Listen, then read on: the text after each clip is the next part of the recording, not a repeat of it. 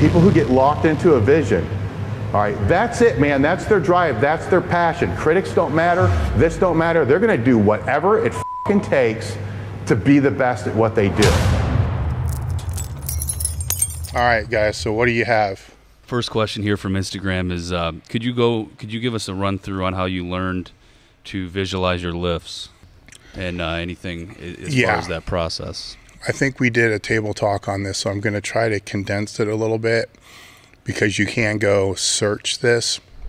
I think the title of the video was something along the lines of float tanks, but I was part of a experiment, I guess you would say that, a study. I was part of a study when I was a senior in high school, which extended to that summer period afterwards, where we were using deprivation tanks, which essentially were just float tanks back then, and nowhere near as nice as what they are now, or as big as what they are now. But part of it was to see how it would enhance sport performance and how it would enhance visualization and so forth. So before I could go through and be a part of that, they spent a lot of time teaching me how to visualize. So there's a lot of different ways on how to visualize. JM, when he was out here, spoke on a few. He spoke on, meditation actually being a base for the visualization. So a good place to start is to admit that we're not doing nearly enough as coaches or as personal athletes training ourselves to work on this. So ask yourself, how much do I think whatever I do is mental, and how much of it is physical? I have some funny stories I can tell about me trying to learn how to meditate since JM's been here, and it's been a disaster. So I got to keep working at it until I master that skill, if it even is a skill that can be mastered. But with visualization, to step back into what the question is, what finally resonated and helped me really tie this all in is, I believe it was a book written by Dr. Judd Soto. I may be pronouncing the last name wrong. I think in 2001, a Sports Odyssey. It was advertised in Powerlifting USA in the 80s.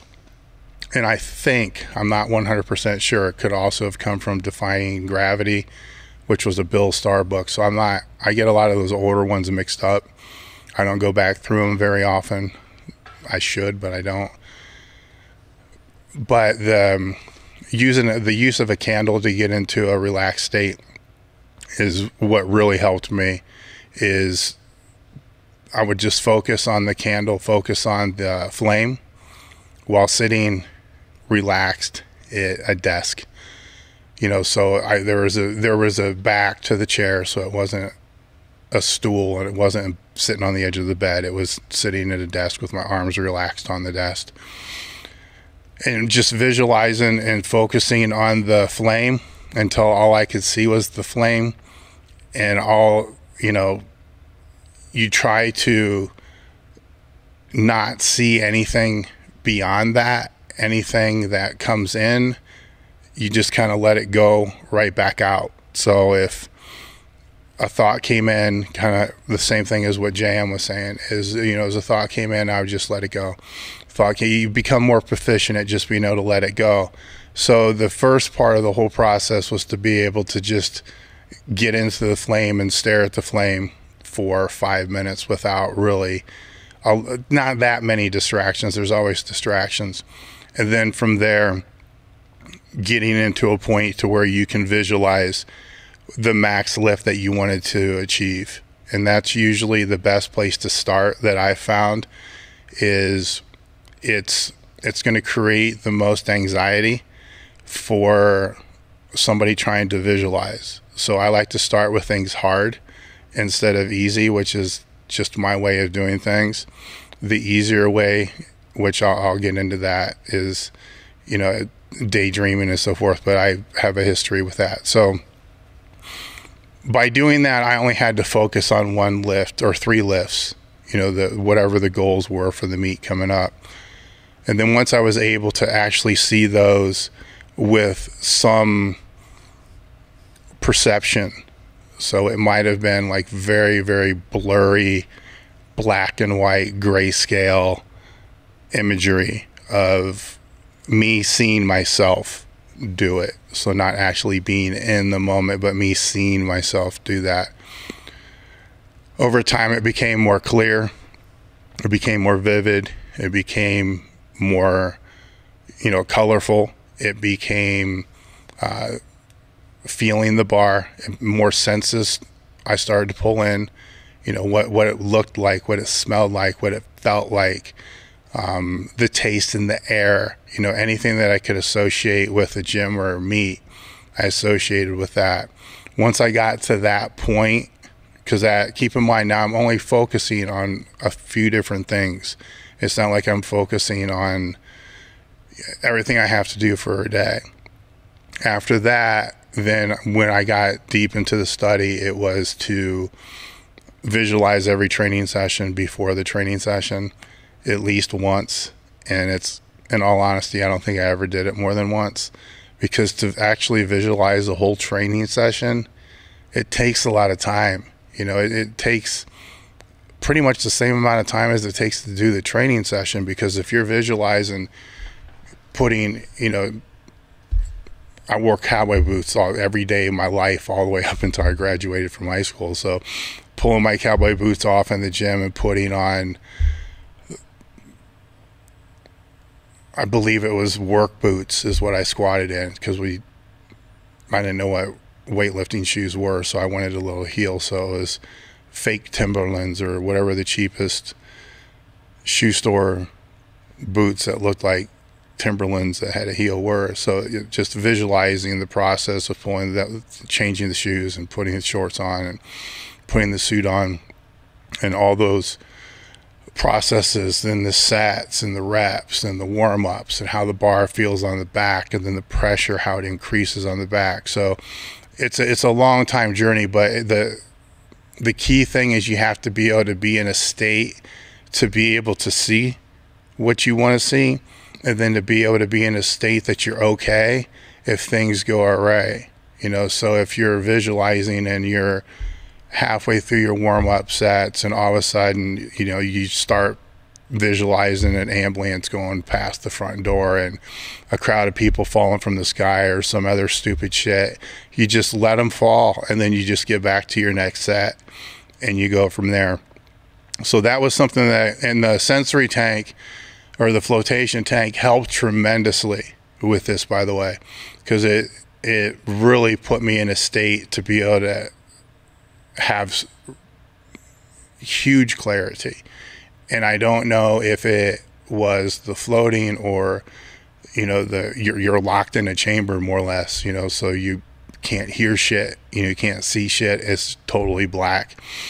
So, and it's kind of hard, to get up and leave, so there's that helped a lot. That brought a lot of clarity with that. And then I've always maintained that ability and that skill in the gym to be able to put myself into whatever mental state I needed to be in almost at a moment's notice. I just need a couple minutes for that.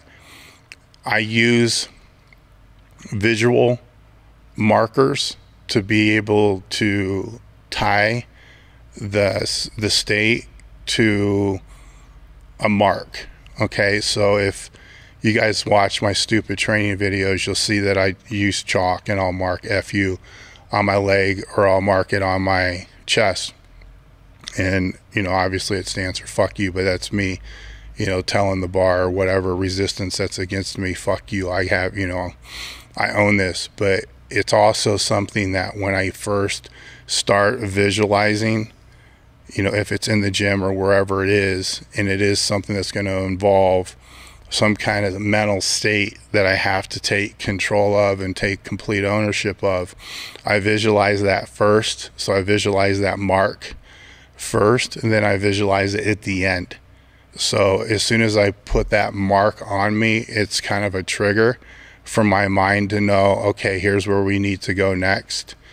And from the visualization standpoint, I can use it to push to a more aggressive state. There's a peak arousal phase, so you can go too far, you know, to where you fuck yourself up. You get too fired up, or you get too zippied up, and then that's what my nickname was at Westside, because I get too fired up, and it just, things become a fucking mess. So there's two states that I'll put myself in. One is calm aggressive, and that would be if I know I can do confident. It all boils down to confidence. So I want to lay that truth out first, that I don't give a fuck what you need to do. If you have to listen to certain music, if you have to put on certain headphones, if you have to have a certain ritual or a certain routine, whatever you have to do to put yourself in a confident state, that's the end result here from the training standpoint, is the confidence. I don't care how the hell you got to get there. Just find your way to get there. So for me, if I'm confident that I can do the weight, but it might get a little funky, like this last Saturday, I believe, I tried something new, which was kind of stupid. I didn't know how it was going to plan out, but it was to use 20 chains on each side and then work the weight up as after the chains were already loaded. And I realized real quick, this is not going to be the smartest thing, because the chains dictate the movement until you get over a certain amount of straight weight on the bar, to where that can kind of counter the chains. Well, with 20 chains per side, I'm not strong enough to get that amount of straight weight on the bar to where the chains are not going to determine where the movement's going to go. So regardless of the setup and how clean we were going to keep the setup, on the last set, or my max effort set, when I visualized that one, I wasn't visualizing flames and aggressiveness and bars on fire and, you know, a lot of different things that I'll visualize for an aggressive state. I was visualizing a calm aggressive state, to where I would still be in that same place mentally, but have the ability to have extreme focus and to think, because I knew as soon as I stood up, I was going to have to compensate the entire eccentric while going down, because the chains are kind of spinning and, you know, kind of going wherever they want to go. And then make the decision when I was on the box to sit there longer than normal, just to let everything settle and stop. And I actually had to sit back further than normal before I could come back up. Had I tried to do that max effort exercise with fury aggression, I would have missed the weight. So another part of this is knowing what the obstacle is that you have to overcome, to know what the proper mental state you need to try to put yourself in for that. To fall back on something that JM spoke about, I think everybody should go back and listen to that podcast with JM Blakely, because he touched on this, and love to get him back out, touch on it a little bit more. He's already submitted one article, and he's working on the second one. So we're going to have a lot of content from him shortly in regards to this, and also in regards to training, because we really didn't get a chance to get into the training all that much. Is the best way to learn, and it never really dawned on me until he said this, was daydream. You know, so if you don't know how to visualize, just daydream more. You know, just take time out of your day, you know, remove yourself from your normal state. So if you're at your desk, go sit at a different desk. You know, if you normally sit on a certain chair, go sit in a different chair. Remove yourself from your state, find a different state, and then just daydream. Just think about different shit. And I realized when he said that pretty much that was my whole childhood, you know, was, you know, being alone, spending time alone, making time to be alone, because I didn't want to be around other people, and just sitting, you know, and staring at the clouds. And, you know, I don't want to say pondering life, because I'm in elementary school. So what the hell are you actually pondering? You know, you're just sitting there daydreaming about different shit, but you're learning how to self-talk. You're learning how to, you know, control your thoughts. You're learning how to refocus. You're learning how to pivot your brain, you know, how to control it. You're learning, you know, if you're learning, you have the ability to change the narrative, you know, on what you're thinking about, and you're able to get out of the rut of whatever thought that you're in to be able to get into another one. So I think that is a great place to start. I can't disagree with JM in any way whatsoever.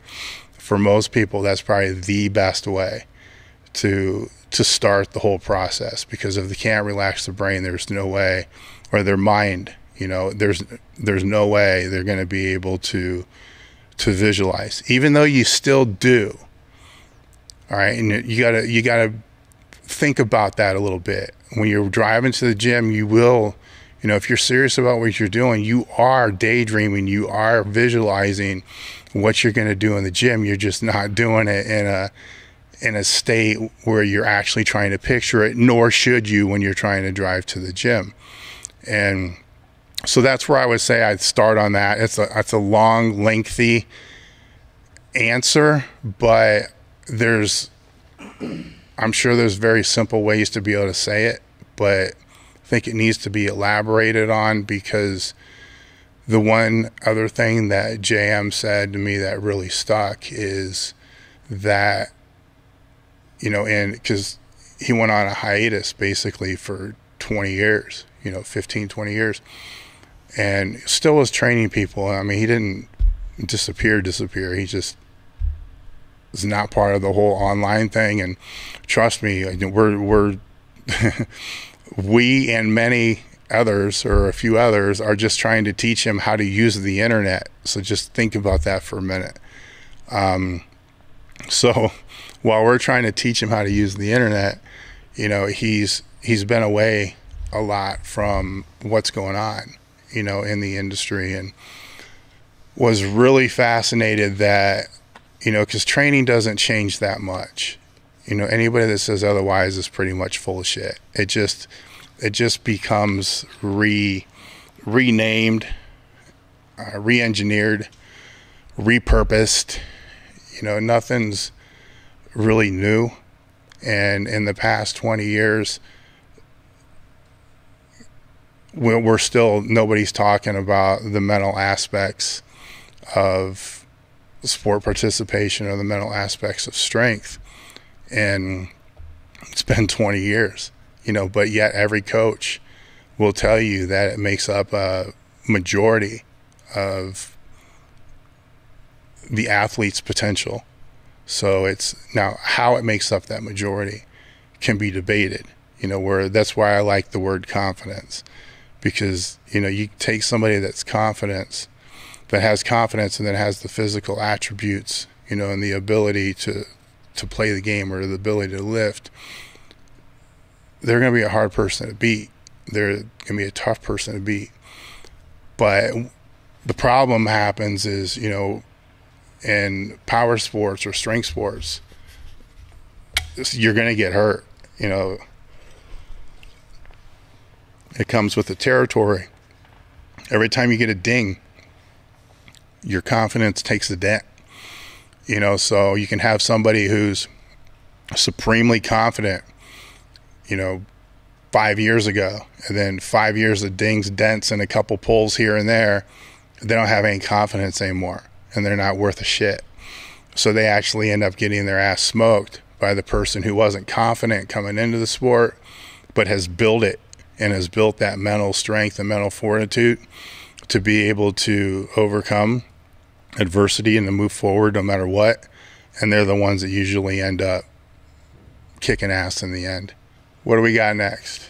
What were your most beneficial pursuits outside of powerlifting? So maybe not necessarily what was the most successful pursuit, but what was the most beneficial to you? My wife. I mean, I don't know what you mean by beneficial. You know, it's you know, beneficial sounds like self-serving, you know, where anything that you're going to pursue in life, while we are all individuals, you know, anything that's really self-serving is going to be an injustice to your being and your life. I think, you know, it has to be something that's, you know, of mutual benefit, that's going to complement instead of just build, So, for example, you can have yes people around you all the time, form a whole group of yes people all the time, and you'll never get better. You'll never be challenged, but you're going to feel great, man. You're going to feel right all the time. Years later, those people disappear and you have no self-validation. You have nothing, so you have to have people around you that are going to challenge you, that are going to make you accountable, hold you accountable, make you responsible, and make you want to be responsible and accountable. I think that's probably a better way to state that, is you should want to be accountable. You should want to be responsible for something, because those are things that you can then take ownership of. And those are things that can build you as an individual, but build, the family as well. So it's kind of a weird framed question, because I don't think I'm answering it the way it was actually intended. So let's just skip on to something else. What's the most important thing you learned early in your training career? Show up. Consistency matters. Probably more so than anything. When you've been doing this shit for 15, 20 years, I can probably make a debate to tell you that inconsistency is probably going to be more beneficial for the lifter than consistency. But we're talking about outliers here. But in the very beginning, just showing up. If it's something that you want to be great at, if it's something that you want to push the boundaries of and be the best at that you can do, then you have to be there. Even if you can't train, you have to be there. If you, put it this way, I'm going to bring everything back to powerlifting, because it's very, very simple to use an example to explain pretty much everything. Because the goal is to increase the squat, bench, and deadlift over a period of time. It's a very simple goal, to become better at those things. So that can relate to pretty much everything except, personal relationships. So with that standpoint, if you're too sore, or you're too banged up, or you have rhabdo, or you broke your arm, or whatever it is, you still show up, because you're going to learn from watching the other people train, assuming that you're with a training group. If you're not with a training group and you train alone and you just show up in the gym and you're just hanging out, watching people, kind of spotting, helping people who are new, to the gym, the more people that you help, the more that you're reinforcing what you know. So you're learning more. The more you're around it, the more you pick up things that you normally wouldn't pick up. So when you can't train on the days that you're injured or hurt or deloading or whatever it is, on those days that you can't really train like everybody else in your training group or everybody else in the gym, those are the days you're actually going to be more perceptive on what people do. So when you're paying attention to, how does this more advanced lifter, how do they approach the bar compared to how you approach the bar? How do they walk it out compared to how you walk it out? How do they enter the gym compared to how you enter the gym? What do they do when they get in the gym? What do you do?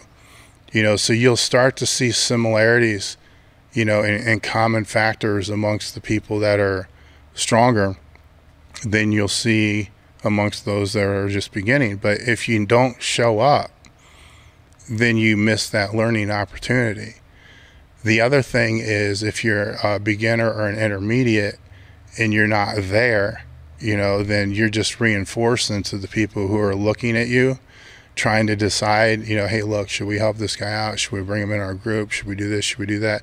All you're doing is reinforcing to them that, maybe we shouldn't do that, because there's a time investment involved with, helping people, assuming there's not a transaction involved, that people are helping people the way it's kind of been through the last 50, 60 years when it comes to strength sports. They're going to help people who actually give a fuck. They're not going to put a lot of time into people who don't care, because it's a disservice to the people who do care. So if you're acting like a person that doesn't care, then that's exactly how you're going to be treated in return. If you're acting like a person that does, then that's how you're going to be treated there. So show up. All right, this was an interesting one. Put some thought into it. Not that you don't for your other ones, but if you could assemble a powerlifting crew right now with everyone in their prime, who would they be? That's interesting, because there's a huge component that's missing here. And I don't know the author, but I think it was a sales book or a business book written years ago called Rainmaker, or The Rainmaker. And it's basically talking about those people that come into businesses and they just kill it. I mean, they're the sales guys that are selling, 10 times more than all the other sales guys. I mean, they're the people that grow companies. They're the people they're rainmakers. They're the people that take companies to a completely different level. And research, and I'm saying this loosely because I can't quote the research and I can't tell you to where even to go from that. So supposedly, research has been done to be able to show that you can take, a rainmakers that, say it's a car dealer in a certain dealership, or a lawyer partner in a certain practice, or the best surgeon in a certain hospital, and so on and so on and so on. You can take them and they can leave and go to another company. So, and it happens all the time. So they go to another company because the benefits are better, or pays better, whatever it's going to be, whatever the reason for it is. And when they're at that other company, they're no longer a rainmaker. You can see this in professional sports. A lot of the time is athletes will be traded. Sometimes the great athlete becomes an average athlete. Sometimes the average athlete becomes a great athlete. So what I'm getting at here, it's the culture that matters. So yes, the rainmaker matters, right? But they can't make rain unless they're in the right culture. If they're not in the right culture that fits them, then they're just going to be average. And that's where, it's this conversation can go a lot of different ways. That's where if, you're the owner or the manager of a company and you see somebody that's, not getting better and they're not increasing their skill set and they're just kind of stagnant, one of the best things that you can do for them is to release them to the market, because there's a good probability that they might end up in a different culture, and then that other culture is more conducive to them, and then they blow up and they become what they can really become. If it's somebody that's working in a culture that they're stifled, they hate it. They got to sit in their car for 5-6 minutes before they can even walk into work. And granted, trust me, I've been there. I've done that. It's part of every job. So by no means am I saying you have a couple weeks that are like that, or days and you're like, fuck this job, I'm going to leave. It's part of every job. You're going to go through phases like that. I'm talking where it's like that all the time. And there's no like, man, this is cool, I want to work on this project, or, there's none of that. Leave, and find someplace else, because culture matters. Culture, without the right culture, there is no rainmaker. So now what you're asking me is if I could assemble a team of powerlifters to get them to train together, you know, what would be the most awesome team to be able to put together?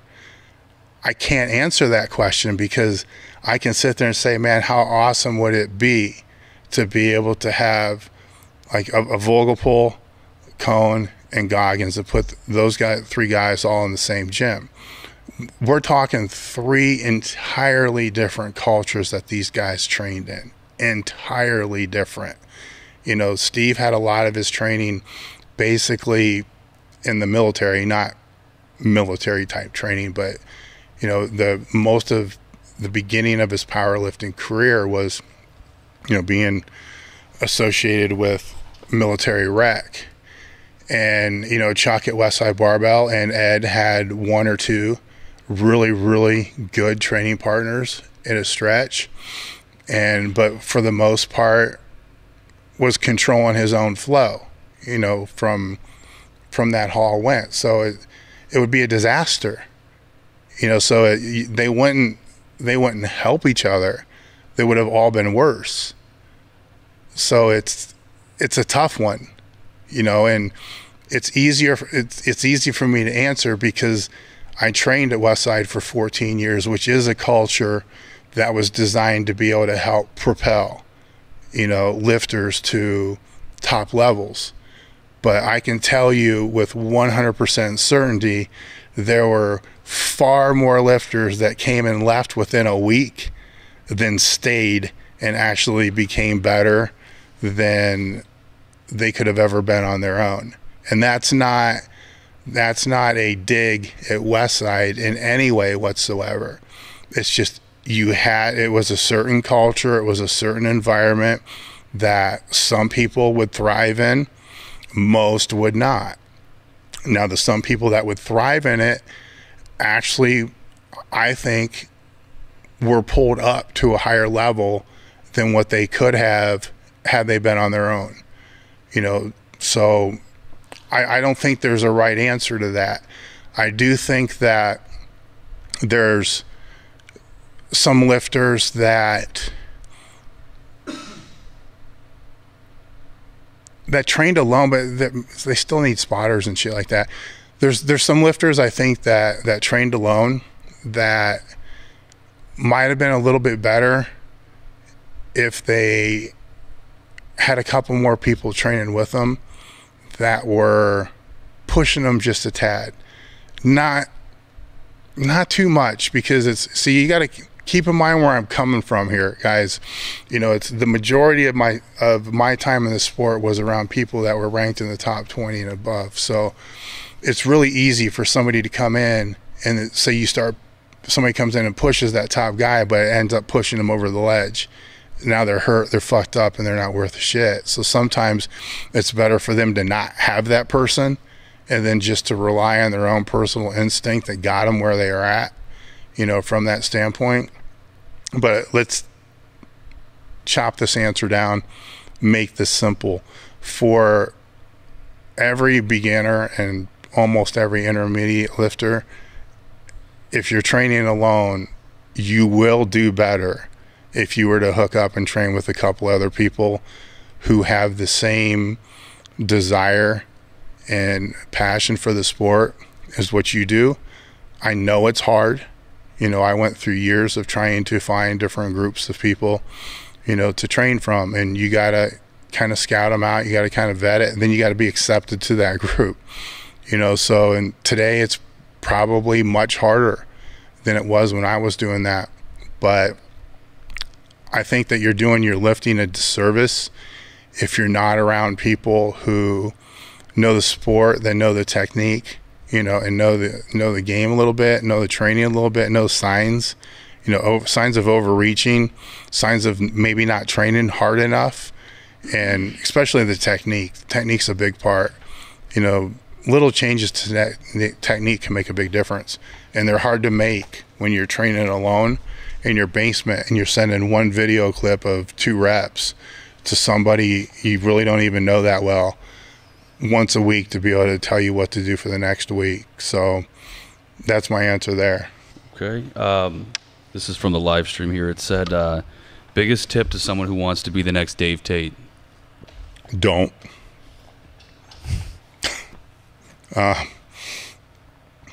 Don't, man. Just, why would you want to do that?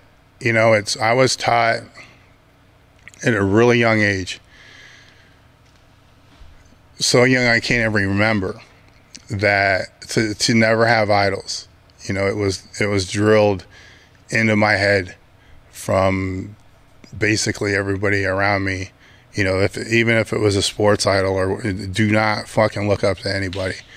You can look up to certain people for certain traits that they represent, but don't have idols. You know, so don't be me. Don't try to be like me. Be you. You know, be the best you that you can possibly be. So if you don't know what that is, then take time and try to figure out who the fuck you are. You know, which it's not an easy process. It takes some mindfulness, you know, and self-awareness to try to figure out who you really are. And then once you think you know who you really are, you're probably fucking wrong, because when you start asking people, you'll find out that's not exactly who you thought you were in the first place. So figure that out, and then figure out where you want to become better, and then work those skills. You know, look at how you can become better at those traits and those abilities.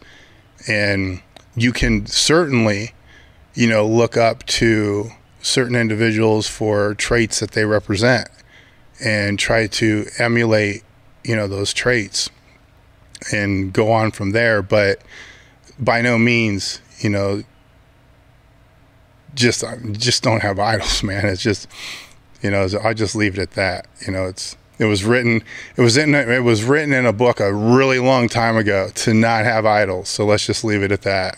Hey, Dave, could you talk about your move from employee to entrepreneur? Any tips on starting a business? I hate to be that person to say that. Well, in a way, I've always been an entrepreneur, you know, because that's such bullshit. You know, I used to sell lemonade at a lemonade stand, all this dumbass stuff. But my parents did own their own business, so I did grow up around a dinner table with business being discussed. Not all the time. You know, they kept most of it in the store, but just like anybody who owns a business with their significant other, you know, conversations are going to carry over to the home, and then they are overheard by small ears, you know, and you pick up on things. And so some of the things I picked up on at a really young age is it's not worth selling unless it's the highest quality you can sell. The customer service will be easier. The warranties will be easier. You know, the complaints will be less, you know, because you're selling the best. You know, if you're going to sell shit, then you better get used to handling a lot of issues. You know, I also grew up around, you know, the philosophy that, you know, and people will disagree and say it's not true, but that the customer is always right.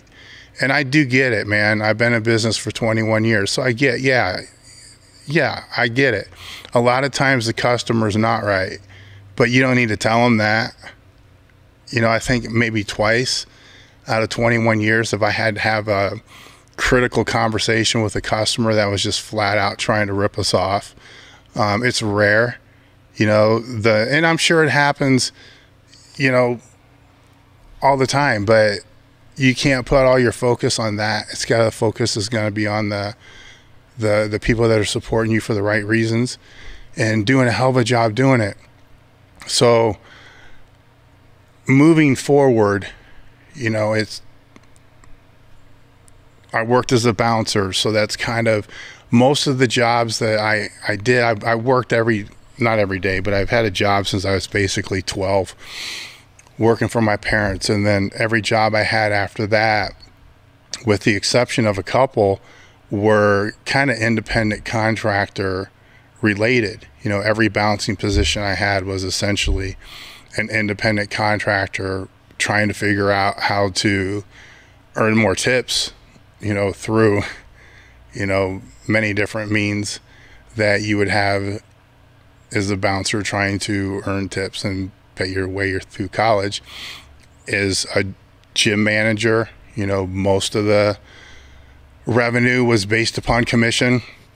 So it was sales there, and then the management skills of being the gym manager. So I've always kind of been around that environment. And when I came to Columbus and started working as a personal trainer in a corporate training center, things were a lot more formalized and more systemized, which I hadn't seen before, not to this scale. And I saw the value in that, and I saw how that could really make a difference. So that did leave an imprint on me as far as the pros and cons on how that worked. But after 6 years of commission and salary, it was kind of a mix of both with that. I decided to go as a straight independent contractor with them so I could work on Elite FTS, and didn't feel it was right to do that between clients while I was in their building and their offices and so forth. And so that I never had that entrepreneurship bug or fear, or it just seemed like the thing to do, and I really wasn't fucking good at much else. So it's, most of my life it's always kind of been like, well, what am I going to do? Even now, like if the business tanks, it's, if JL's still in business, I got a deal worked out with him, that we'll hire each other if anything ever goes bad. But shit, if something goes bad with me, I'm fucked. I'm going to be working for a temporary service, and trust me, I got no problem working for McDonald's or Subway if I have to do that to pay the bills. No problem whatsoever. Been there before, do it again. No issues with that. So that's always been there from that standpoint. Now, and I've been poor most of my adult life. I grew up middle class, but as soon as I left the house, it became rough class for a long time. So money management was fairly easy because was always being rolled back into, trying to save for a house. And then, from there, so everything has been looked at as an investment. So I would rather invest in the company than pay myself more. And fortunately, my wife, who is the co-founder, thinks the same way. So what was the second part of the question? Any tips on starting a business? All right. What I really wanted to answer, but I wanted to give some kind of context behind that, is, there came a day to where I had to make the decision of walking away from the personal training job that I had, which I was also managing the personal training program. So there was salary associated with it. There was commission associated with it. There were bonus associated with it. There was a lot associated with it. So I was doing well. I was doing actually very well. And some years, more well than I still do now. So, there was there was a decision that had to be made to where it was, okay, I have to make this step or this is never going to happen. And that was a hard decision. And it was one that I probably waited 2 years too long to do.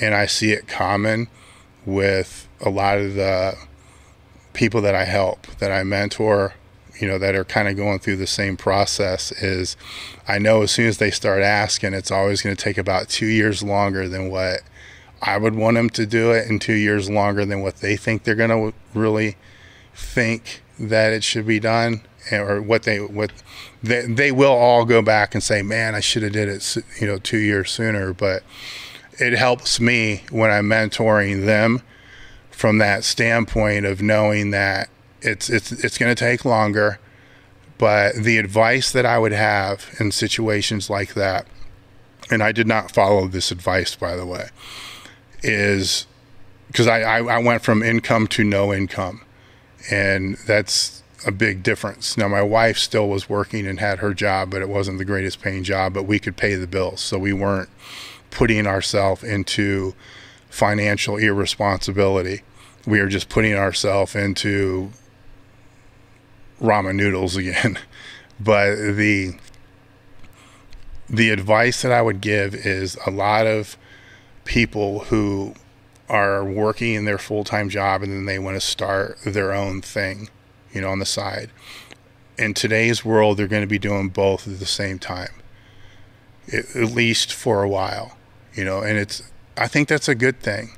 I think it's a lot of hours, right? But it's a good thing, because once it does become your own thing, a lot of hours are going to become really your minimum hours. So while you think it's going to be less, it's not. It's going to be more. So you might have your 40-hour job, and then you're putting in 20 or 30 hours on your own, you know, consulting type gig. And then you think, well, if I can ever get out of that 40-hour job, then I'll only be working 50 hours. Well, that's bullshit. You're going to be working 80. You know, ask anybody that's been through it. They're going to tell you exactly the same thing. It's kind of how it works. Mistakes that I see is you're earning income on that side job, that side hustle, or whatever you want to call it, right? It's usually something that you really love to do, a passion of yours that you really like, and you're earning income from that, and it's extra income. Bank that income. Don't let that income become part of your cost of living. Don't let it become part of your lifestyle. Just bank it and forget about it. All right, because you want that income to come as close as you can to what your current income is.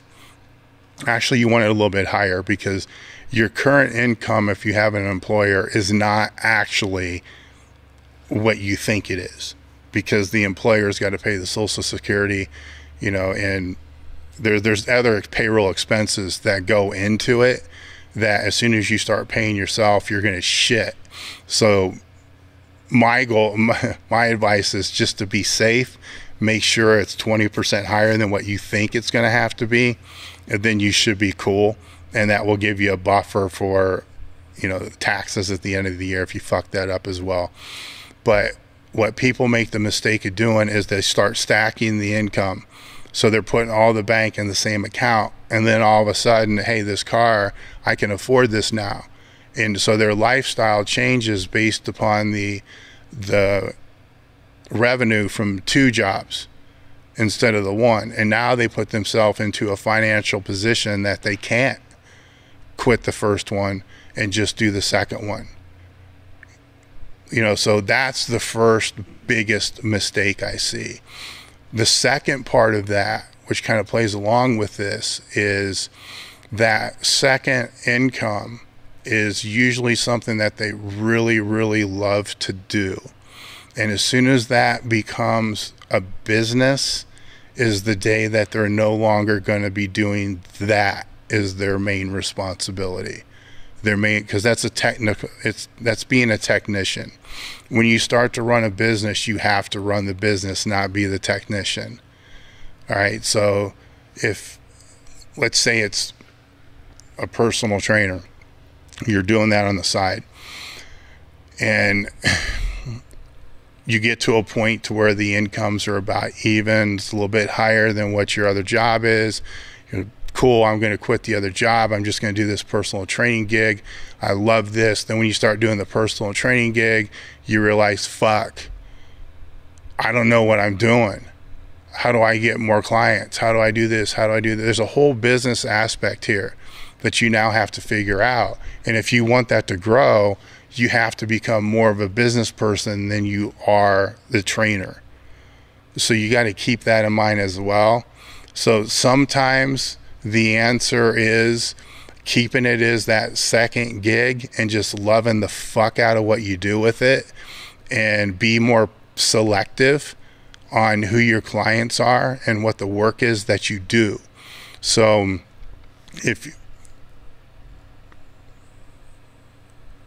trying to think of another example to be able to drive this home.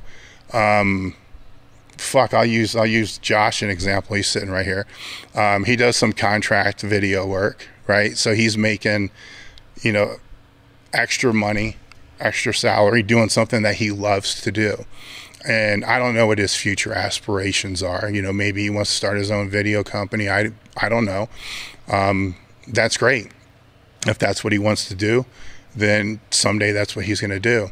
But if not, if he's just doing this because he loves that type of work, which I know he does because he does it here, then instead of starting his own business per se, and we've never had a conversation about this, by the way, which would be interesting because maybe next week he'll ask me about it.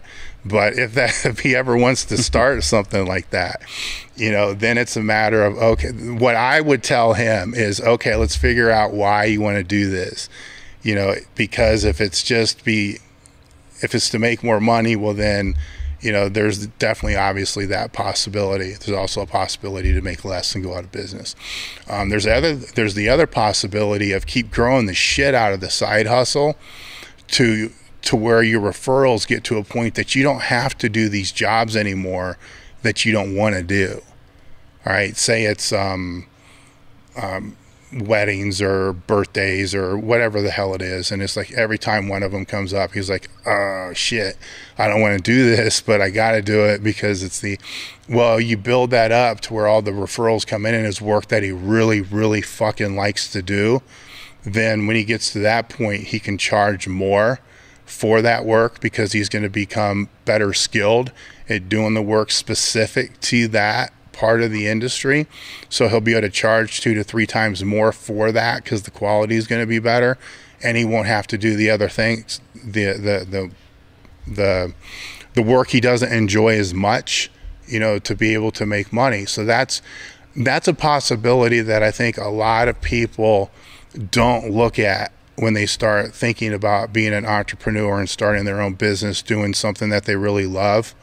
Because you can do something you really love as a side business and build it up to the point to where you don't have to have any clients or any customers that you really don't want. It's going to take time. It's going to take a lot of time, and it's going to take a hell of a lot of work to get to that point. But that might actually be the answer more so than jumping over to being your sole entrepreneur and business owner, because that's the day that you actually become a business owner and not a technician. That makes sense. Would powerlifting survive with no federations? Fuck, I think it already does now. Yeah. Here's the thing. As long as there's a platform, a squat rack, a bench press, and a bar that somebody can pull, there's always going to be a group of people who are going to want to see who can lift the most shit. So federations really don't matter. And that's a point that I try to stress, because I've seen it change so much since, I think my first meet was 83. So I've seen a lot of changes go on with the number of federations. And I could be wrong. I know I get some of my timelines wrong with this. But keep in mind, I was really young when I came into the sport, so I really didn't know the political side or any of that crap. But I do believe there was only the USPF at the time, maybe the APF, but I think that came a little bit after I came into the sport. But there was a split. There might have been the AAU as well. So there, say 3. I mean, there wasn't 100 or whatever the insane number it got to. So there was at one point when you were talking about the dominant federations, the ones that actually mattered. Like if you went to a nationals and you won it, it actually mattered. At one point it was I believe it was the ADFPA, but it was the drug-free version. I think it went on to be called what it is now, the USAPL, but it might have been called something different in between. I'm not 100% certain, but kind of the same thing. And then the APF, which wasn't drug tested. And that was about it. I mean, the USPF kind of stayed around, but it was so small, it really didn't matter. So you had these two dominant worlds. You know, you had the IPF and then the WPC, and those are like the two big things. So the nationals mattered, you know, and the worlds really mattered, you know, in both. It mattered, and there was respect across the board. And then it started to fan out a little bit, and you know how it fanned, and you know what came up. There was NASA, there was IPA, then others that followed from there. But somewhere around 2010, I think it was, if you were to check Powerlifting Watch, it was more than I thought, man. It was like 310 federations. I mean, it was fucking stupid. And only a few have been dominant. You know, now the dominant federations are the USAPL, the USPA, and then, you know, the RPS maybe. You know, there's a big drop off after those two. And there's a couple others that kind of fill in that gap. And who knows what the future is going to hold from that standpoint goes. But what I tell people to look at is, if they get in the sport, they're getting in the sport because they love what happens on the platform. They don't need to know what happens behind the curtain. They don't need to know what happens behind the platform. They don't need to know all the bullshit that goes on in every federation. So no federation can point fingers at another. They just can't, because no federation's perfect. No federation is ever going to be perfect. So I got to look at this from the lifter perspective, because I have no vested interest in any federation whatsoever. And the money meets are another thing that's kind of disrupting things a little bit. And I don't know if it's a good or bad thing. It's up to the lifters to decide. You know, money in the sport is good, but, you know, nationals really don't mean a whole hell of a lot in any federation anymore. You know, maybe the USAPL can be debated, but any other ones, I don't think it really means a goddamn thing. You know, what matters is, here's my thing with the sport. Find meet directors who are great meet directors and support them. Because the meet directors are always going to put on the best meets that they can, the good ones. And they may move from one federation to another one because they just get sick of the bullshit they have to deal with.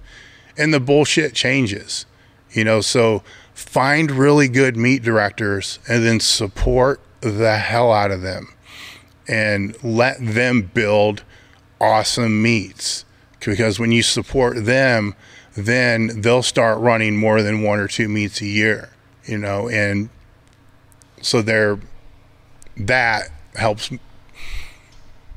build the sport, the perception of the sport, and it helps build, you know, it lessens the bullshit that happens at a lot of meets of the sport, because more meets are going to happen because the good meet directors are being supported. And talk about the good meet directors. If you do a meet and the meet was a good meet, talk about how good the meet was. We all get, you know, that you have followers and you have fans, and, you know, if I follow people, and, you know, I like to follow certain people's training. Not everybody's, obviously, because there's tons of lifters, but I want to know how you did. You know, I want to know how you did after the meet. I don't want to wait a day. You know, I don't wait 2 days. So, you know, you post that stuff up. I'm never going to be a person that's going to make fun of somebody that's making their post meet report, unless you're apologizing to everybody in the world because you had a bad meet. Then I'm going to make fun of you for that. But post up your results. But man, if the meet director did a stand-up job, post that shit. Let other people know, so they know, hey, this is a good meet to go to. If they did a shitty job, you don't need to post that they did a shitty job. Just let everybody assume they sucked. You know, that's an easy way to go from there. And then as far as your own lifting goes, I think, you know, powerlifting.org is awesome. You know, and I think I've probably promoted them on every freaking podcast I've done so far, but their site keeps getting better and better. And look at your rank. All right. And I understand that you can go there and you can select all the right categories and, you know, make yourself a world record holder if you want. But, and you can do that. All right. Do that, you know, pat yourself on the head or whatever you need to do. Fill your ego full of pride.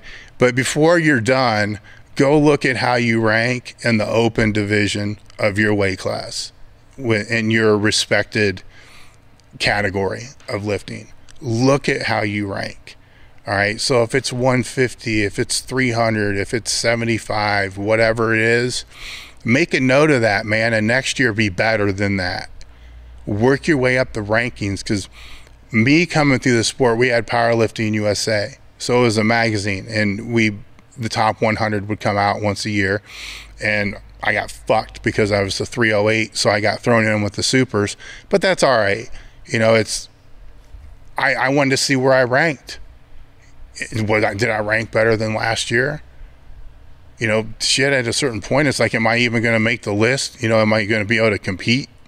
You know, just due to injuries or whatever you're trying to deal with at the time. But constantly strive to make yourself better. Because I remember when I first got in the top 100, that was cool. It's like, okay, this is cool.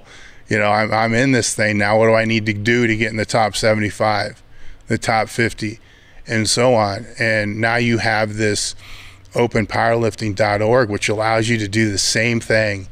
And just do it by the open class. You know, it's going to set your standards higher. You know, set those standards high, man, and work your way up. See how high you can go. You know, that's the sport, man. See how high you can go on that list and support the shit out of great meet directors. That's all you need to worry about when lifting the weights. On to a little bit more serious question here. I don't know. I'm not going to say the name of this person, but they said, can I borrow the fleshlight for research purposes? Well, yeah. You probably can, because I don't think I can't say 100%, right? You can never say 100% I know where sure, this is going. Because there's people. The gym is kind of a key club, so some people have keys. It is connected to the office, so it is alarmed and so forth too. But I mean, there are people that are in here by themselves sometimes, so there is the possibility that somebody could have fucked the flashlight or the fleshlight. I highly doubt it, because it's gross. It's got like chalk and shit all in it, and I've never come in here and opened it up. It's not like we're opening it up every day, by the way, but I've never came in here and opened it up and like, hey, look at this, it looks like it's been cleaned. We've never had that, but there could be some dirty bastard in here too, you know, blowing the thing away. But I think all you're gonna find is you know, a lot of ammonia caught up inside that silicone shit. And but we have managed over a period of time to figure out how to work it a little bit better and how to get more kick out of it. But in all seriousness, well over 90% of the time, it just sits in the chalk bowl over there, and nobody really uses it. Now, if somebody comes in from out of town, yeah, you know, we're gonna make them use it, just because it. In what way? The ammonia, No, yeah. the ammonia, because it if you do it right, I mean, and you see, I didn't know that you have to leave the bottom open a little bit. It's like a vent, right? Well, you got the butthole version, right? Yeah, there's the butthole version, but see, I don't want to name the lifter that came out here, but you know, I was explaining to him how this whole thing came about, and that I realized that the bottom came off, and I really didn't understand why the hell it came off, but you know, that you could put ammonia capsules in there and close it and then sniff the ammonia, but sometimes it didn't work. You know, sometimes it worked like really, really well and like knock you on your ass. Other times it wouldn't work, and it was kind of it was depressing, because I would have somebody come out and like, dude, you got to try this. This is awesome, and then they do it. It sucks.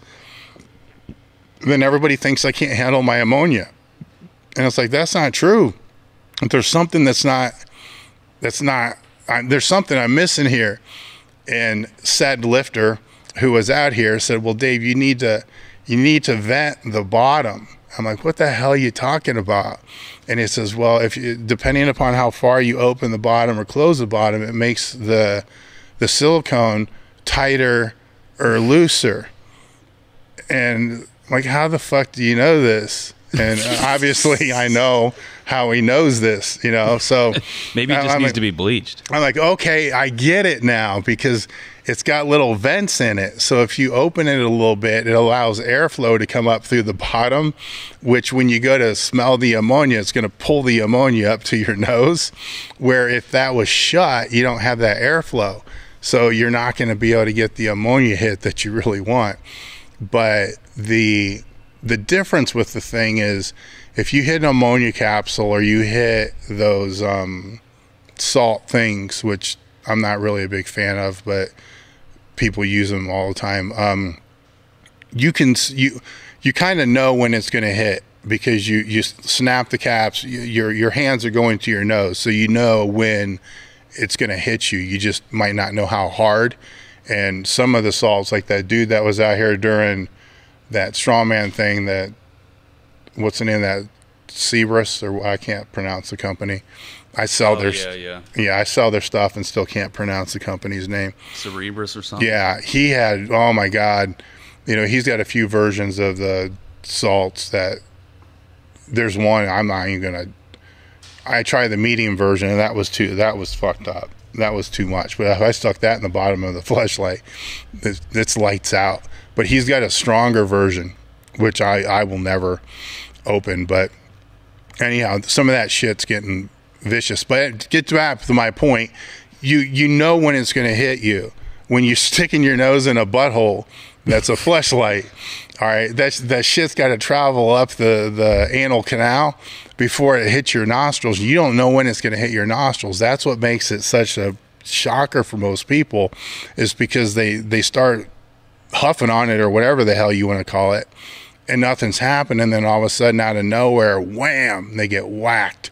Which maybe I should get some of those crazy ass salts and put in the bottom of that thing. Fuck somebody up big time. But then again, if I sent it off for research purposes, I wouldn't have it here to fuck with people. Plus, we wouldn't want that back. Yeah, the fucked up thing is, it's now part of the identity of the gym. It's like, hey man, this is an awesome gym. This is unfreaking believable. You know, they walk in and the gym is like, man, this is the greatest thing ever. You know, I've always wanted to see this place. Where's the fleshlight? It's like, you know what I'm saying? It's in a golden glass case. It's like it's in the chalk bowl. You know, so I guess I got to work out my sponsorship details a little bit better, and you get more fleshlights in here. All right, on a different topic here, what impressed you most about London High School the other day? I'm assuming they mean about the kids, not the facility and the hallways and whatnot. There's a lot of things. I mean, I'm really happy for Jim, so I got to put that out there. Is Jim helped start this company, so I mean, he is the legacy of this company. So I will never, you know, be able to give him enough credit for the help that he provided us in the early days. He was the first employee, and trust me, the corporate, if you want to call this a corporate environment, but the business environment is not his world. You know, his world is it's rubber and grass. You know, it's not an office setting, but you know, he did a hell of a job for the years that he was with us in an office setting. You know, and all the other shit that we did everything, man.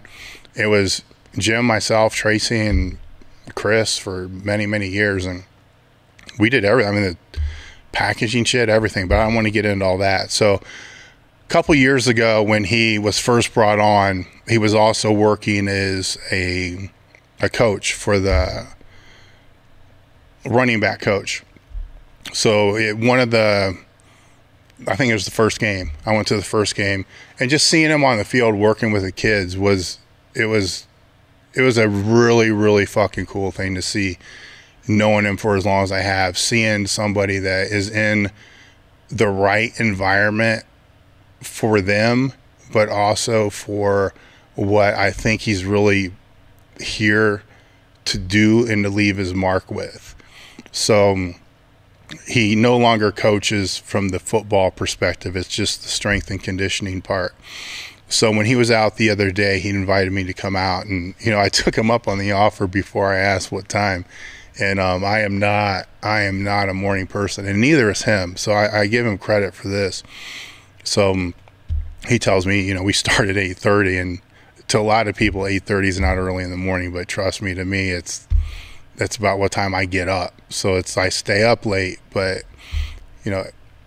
so the impressive things, there is not a most impressive thing. There were a few very impressive things that I noticed from one observation. And the first was him and his environment again, which is, to me, it's always cool to see somebody in an environment that they thrive in and that I think they're really meant to do. So that was cool to see. During their dynamic warm-ups, and I'm not going to go into his whole programming, but during his dynamic warm-ups, they were doing somersaults, which is tumbling, which is something that kids today, they should be doing, and to see his dynamic warm-up stuff being shit that actually kids should be doing was impressive. It's like, okay, this is cool. This is actually being done right. And I've been in a lot of conditioning facilities, strength and conditioning facilities, and I've seen the execution of probably a couple hundred strength coaches with their athletes. And what I saw Monday was, and this isn't because I know Jim and have known him forever, the best execution I've ever seen with a coach with their athletes in all the years that I've ever watched coaches train athletes. So their main lift of the day was the squats, and he's got Juliet, his wife, working with the JV. They're, on one half of the gym. No, their form is not great. She's working on their form, but their form is acceptable. So for being JV, and for me to walk in there off the street and to say, you know what, this technique is acceptable. And if it was really bad, like one kid came up, so his heels were off of the floor. It was immediately corrected, and it didn't happen again. So to see that the JV is being coached in a way to get them ready for when they make it to the next level, to take advantage of, the same type of programming, that was impressive. So that was, where am I at now, 2 or 3? The second or third most impressive thing there. The fact that Juliet is helping him is, another thing that's impressive. It's hard to work, and they work in a business together. So it's hard to work with your spouse in a business, but, here they are doing it, volunteer work, as well as a couple, which is, a testament to their relationship, which that is impressive in itself there. His groups, when they were squatting, out of all the squats that I saw there, no, not one of them would be a 10. And I am what Jim would consider, and I'm using his words, not mine, a technical Nazi, and taking, and, I hate to throw the word out there because people will take it out of the wrong context, or take it in the wrong context. But I'm big on technique, man. I'm huge on that because I think that's everything. Were any of their guys a 10? No. But were they over a 7? Every single one. Every single one. And that never happens. I mean, it's like 2s and 3s, and maybe I might see 1 7. Every single one. So I complimented him on that, when they went into the accessory training. And he said, Dave, when you're only doing 3 or 4 things, how is it possible for any of them to really be bad? So he restricts the exercises, so they're doing them more frequently. And you have to know Jim's training to be able to understand, the philosophy on that, because it's all sub-maximal training. So he can have, the same exercise over and over and over again, and they don't have to go heavy.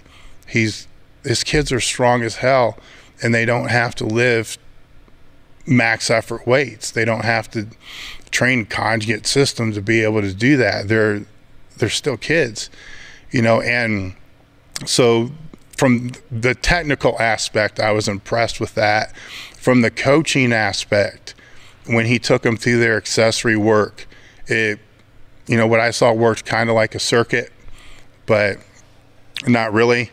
Again, just the coaching of the video that I posted was 30 seconds, but that same thing went on for 5 sets, and exactly the same type of participation happened. So they started on the minute, you know, ended on the minute, and there was no bullshit, no screwing around. They were all attentive. They were all paying attention. They were all doing their work. When the work was done, you know, then they head out to the field. The kids respect Jim, which is, you know, a testament as well. So there wasn't a biggest thing. It was more or less just walking out of there thinking, you know, he's in his right, and he's in his right element. So why would I expect anything less than what I just saw? That's kind of how I felt from the whole standpoint. And there's a couple racks in there we need to get the fuck out of there because they look like shit. They're not ours. They're terrible. They look like they're about ready to fall apart. So that was like the thorn in my hand that still hurts right now, because I still see them stupid ass things. And I mean, they are bad. So it's, but they just brought in 5 more racks because they did start this whole junior varsity thing going. But that's what it is. You know, I'll try to get over and get more. You know, Jim will be on the podcast here in a few weeks to be able to, and he's not afraid to tell anybody what he's doing, you know, because you're not him. So he can tell you everything that you do, but you still got to implement it, and good luck with that. That's a good way to put it. How would a common power lifter gain access to the Elite FTS gym for a day? They don't.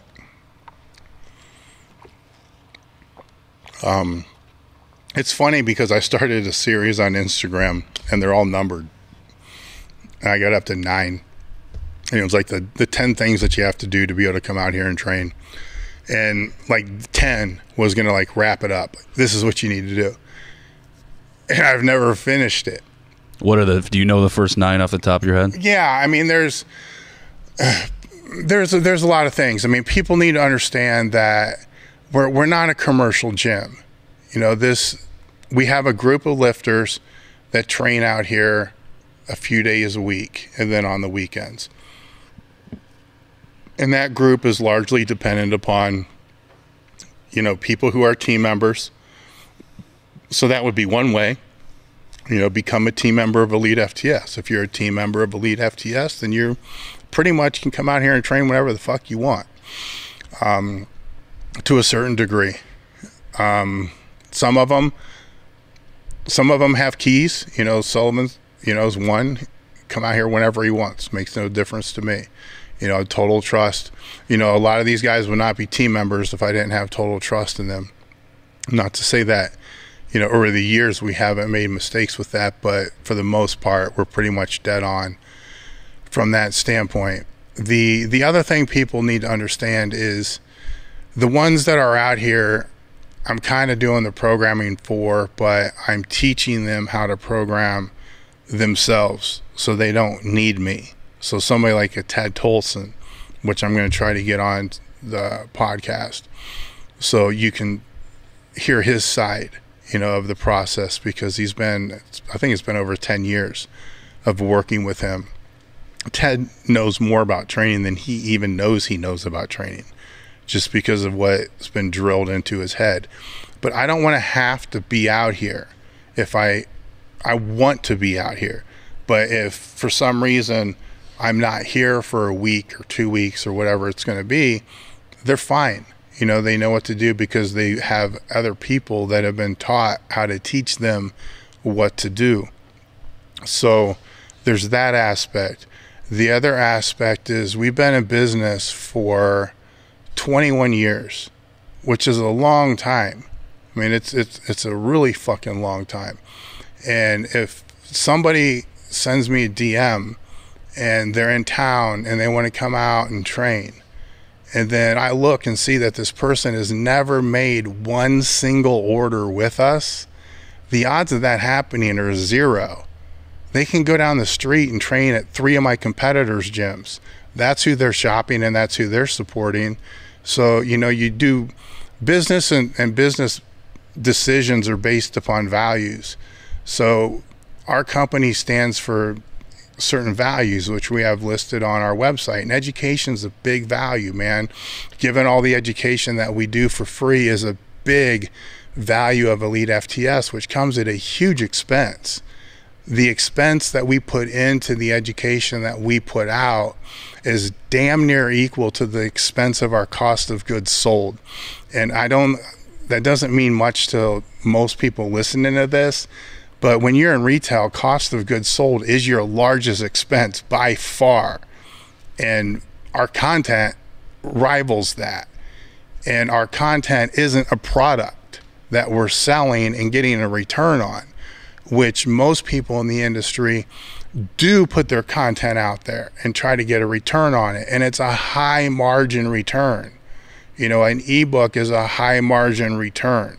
You know, online training is a high margin return. A lot of these things are high margin returns. I'm in retail. Elite FTS is in retail. It's a very low margin return. So we're giving away our highest margin asset for free to be able to sell low margin, high quality products. So with that in mind, and somebody's telling me they're a huge fan of the site and they've supported the site, they love all the stuff that we put out there, they love to come out and train, but by the way, I've never purchased anything from you because I can get it cheaper someplace else. Basically is telling me that you put zero value in the content that we put out. So why would you want to come pick my brain and learn from me if that holds zero value? You know, it's confusing to me. I don't understand that. And I'm not telling people and forcing people, you know, shop with Elite FTS. That's not the case at all. You know, shop with whoever you want, support whoever you want. But don't expect, you know, to basically shun and not support, you know, a company and then want them or have them be more than willing to open their doors and say, yeah, go ahead, come in here and train all weekend for free. You know, we don't even charge for the training. You know, now if you are somebody that's supported us and you've been a good customer of ours for years, we have no problem with you coming out. No problem. You know, never, I don't think, have we ever turned away, unless it's the Arnold weekend or, you know, something like that where it's a big weekend. The other thing I have issues with, issues is a bad word. The other problems it can create is there's some weekends where we have all the racks being used. Like last night was a rare training night. You know, every monolith was being used, and I think one of the racks is being used. So everything's being used. So if I had 3 or 4 people that are coming in just visiting, you know, to train, and then the people who are showing up and coming out here 4 days a week, you know, training for meets are now having to wait, you know, for their training to even get started because of the visitors that are coming out. Now you can take that however you want to take it, but you know, I got to prioritize the people that are training for the meets that are coming out here 4 days a week and make sure that they don't have to wait, you know, to be able to train. And they understand some weekends, this is going to be a weekend, for example, I think that's going to be busy. Tomorrow I think is going to be super busy.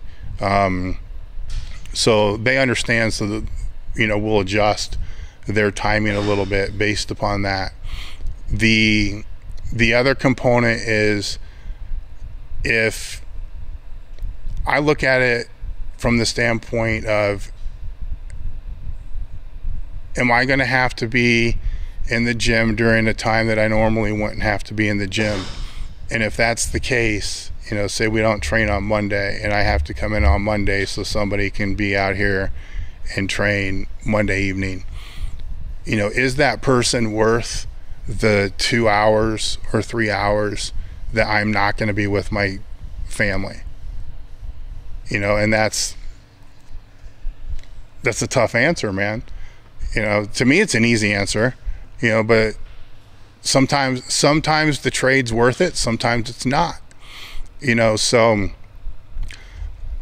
anybody can visit during office hours. I have no problem with that. We're open from 9 to 5. We don't have a store, so you don't need to worry about being sold a goddamn thing. Anybody can come out, check out the gym, walk around, you know, look, do whatever they want to do. There's no problem with that ever. You know, it's the training where, you know, that's a little, let's just say it's a case-by-case basis, and that's where it was hard for me to write number 10, because it is such a case-by-case basis. There could be a weekend where I know that it's going to be really light, that we have people that are out of town, some people are on vacation, and there's not going to be a lot of people here. Then I really don't give a shit who comes in. You know, I'm more than happy to bring them, even if they've never purchased anything. I'm more than happy to bring them in. I'll work with them. I'll help them with their lifts. I love to do that kind of stuff. But when it comes at a cost of a disservice to the people that I am trying to help that are out here, then I got to weigh that a little bit differently. The other factor is I never know how many people are going to be here, because I don't have rules, so to say.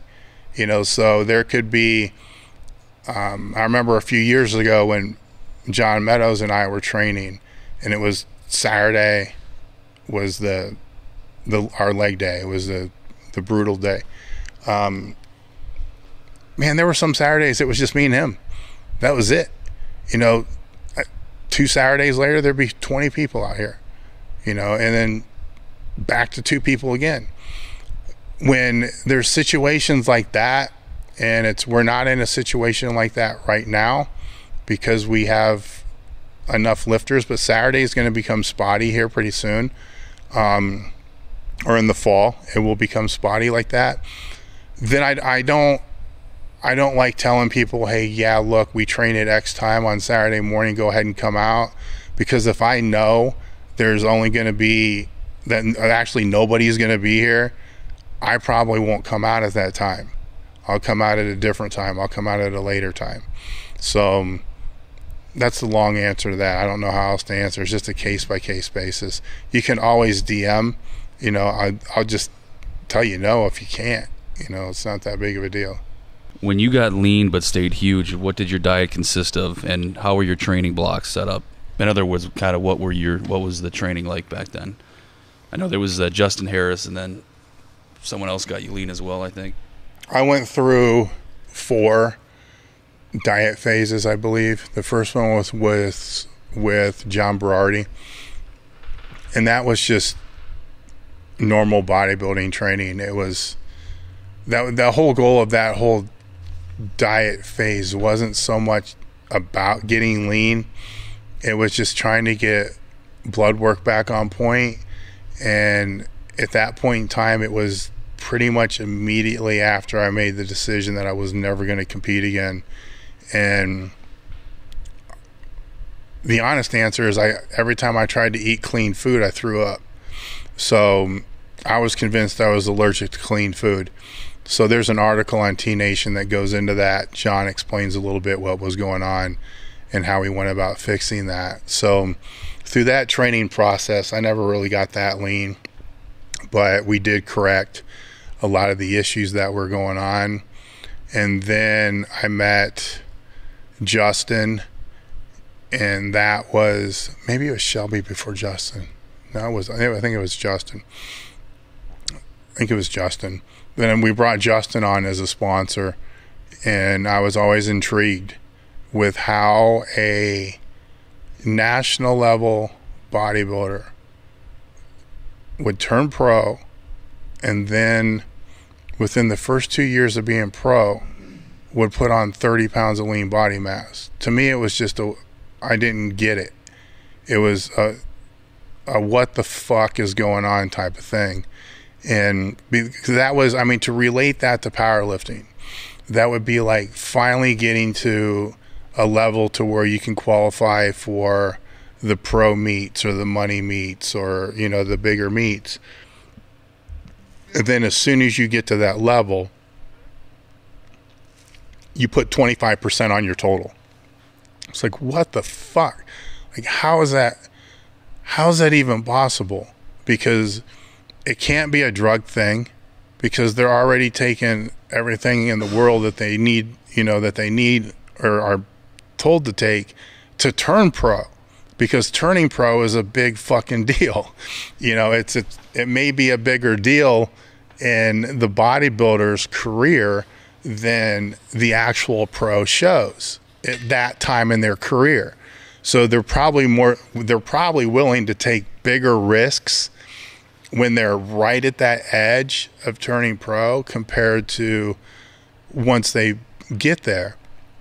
But this seemed to happen a lot, and I just couldn't figure it out. And I wasn't that close to the sport to kind of know. And Justin's reply was, well, it'd be easier if I just show you. So of course, me being me, like, fuck yeah, I'll do this. And so I did. And it's not a lifestyle that I want to live. You know, there's no doubt about that. You know, were chemicals involved? Yeah, definitely. Were they more than what I expected? Not really. Were they anything that if I was to lay it all out, people would say, oh my God, I can't believe that? Probably not. Am I going to lay it out? No. The reasons for that are, you can go look at a past video that I made on PEDs and why I don't like to talk about them, and that will answer everything from there. So from that standpoint, I'm just going to basically say there was nothing really surprising with that at all. It was the fucking carb, for me, at least with Justin, for me, it was the carb cycling and the amount of fucking food that I had to eat. And once I got, I mean, it's a process. So it's not like you're just going to go do this. You know, there's a process to where I had to get down to a certain percentage of body fat, and then high carb days would come in. And then I think he said something like, I wanted a cheat meal like after the first week or some shit. And I forget how he said it, but it was something about, you know, you have so much glycogen in your body right now, you're not going to need a cheat meal for a month and a half or some bullshit. So it was funny at the time, but at the same time, it was like, shit, this is going to suck. And, but the leaner I got, you know, the bigger I got, and the more high days came in, low days sucked, you know. So anybody that's done carb cycling knows what I'm talking about. The low days are just fucking awful. If they were all low days, I think you would get used to it. But when it's carb cycling, it's like, hey, yeah, cool, I have a high day. Everything feels good except you're shitting every 2 hours. And then your metabolism, at least it feels like it's on an inferno because you're hot all the fucking time. And then the next day's a low day. So it's like you just spun up this car and you just threw it on a track and put it out there with no gas. And then the next day you run out of gas, and it's just terrible. And but like I said, it's a process. And I think we've got videos where Justin and I have spoken pretty, I don't think we left anything on the table. I think there's videos with Justin and I where we did a table talk series, and I'm going to try to get them out for a podcast table talk here sometime before the end of the summer, hopefully. And we won't be talking about that, but other stuff. And so it was that, and it was the training during that time period. So the carb cycling is what made the biggest difference. What was frustrating though was I would look in the mirror on one day and look like I never lifted a weight in my life. And that would be after 2 low days. And then after a super high day, I looked like I gained 35 pounds of all lean body mass. And it was fucked up. You know, it's obviously the pictures that you've seen and they've been posted were only the ones from the super high days, taken from the best possible angles, because I didn't put any terrible pictures out there at all. And so it was a bitch, but it was a challenge that I needed at the time, because I needed something mentally challenging that was kind of like training for a meet, and that kind of filled that void that I was experiencing. Because it's not being a competitive lifter, after that came an identity crisis, so to say. So it kind of filled that gap. Looking back, not in the best way, but it filled the gap. So I had the motivation to train. Now, the way I trained during that time period was more DC style training. Justin had his interpretations, of that, and then I put my swing on a couple of the things as well, because I do have restricted range of motion. I still had both my hips at the time, and so it was very, very high intensity training, but it was not 7-day-a-week training. It wasn't twice a day training. It was very, very high intensity training with a lot of cardio. The difference between, and I think for me, that allowed me to keep a lot more muscle than when I dieted and trained with Shelby. I got leaner. I definitely got more. I got leaner, but I wasn't as full, as far as the glycogen standpoint. But it doesn't fucking matter, because I'm not competing. So even with Meadows, every time I did this with all these guys, Justin, Shelby, and John, and a lot of it was just to kind of learn the process, from different perspectives. Like in strength and conditioning, I wanted to learn block methodology. I already knew the Western method of periodization and then conjugate. So I wanted to know different methodologies of the training and the dieting to be able to kind of understand bodybuilding better. And I have far greater respect for the competitors because of all that.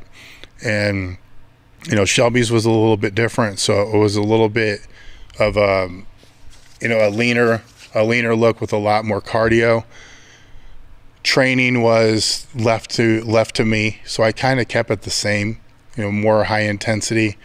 5 days a week training. 4 days a week training seems to work best for me. And then with John, and Shelby, there's a lot of cardio, so even more cardio than Justin. Insane amounts of cardio. And with John, there was no cardio, but the volume of the training was through the roof. So there's really no need for the cardio. So it was different through all those. The takeaway is it's harder than you think. The other takeaway is if you're going to diet to an extreme, I guess is what you would call it. And I wouldn't even say I was to an extreme. But if you're going to diet, under 10%, 8% body fat with calipers, if you're gonna go down in there, you're gonna rebound. And to kind of get an idea what that rebound is, and that the hardest part of all of it, if you're somebody that's just looking to be leaner and always be lean, or to look better, is to maintain the look, once you get down there, because it's a lot of work. If I wanted to try to get that lean again now, it would take 6 months if I tried any of the processes that I used before, unless I tried how JM said that he dieted, then I could take it all off in a month. But it would be 5 months. And then by that time, you're so sick of dieting that you rebound out. You don't want anything to do with it. So from a long-term perspective, what I learned was I really don't give a fuck what I look like. You know, if I care what I lift more than what I look like, and I've always kind of been that way. So dieting and training for how I look is not a really good motivator for me, because at this point I would just rather stay home. You know, to train to try to set some type of stupid strength goal that I set for myself, that's got more empowering motivation to be able to get me into the gym and to train hard than what the other does. So instead of worrying about, you know, if I have a vein in my bicep or what my abs look like or all this other shit, that did motivate me while I was dieting, because you kind of get sucked into this little fucking void, you know, in this lifestyle. You get sucked into it. I use my blood work is my main indicators for my own training moving forward. And, you know, with the help of Dr. Eric Serrano, we're able to look at the blood work and say, okay, we've made a lot of progress, but let's work on these things here. And my blood work, by no stretch of the imagination, is horrible or even bad. You know, it's probably the best that it's ever been. So, and it's probably better than almost everybody that's watching this. So let's just put it that way. But there's always room for improvement, and that's fun. You know, right now that's the motivator for me is, you know, what can we do to try to, you know, pull this up? You know, stupid shit like that. I need dumb goals like that.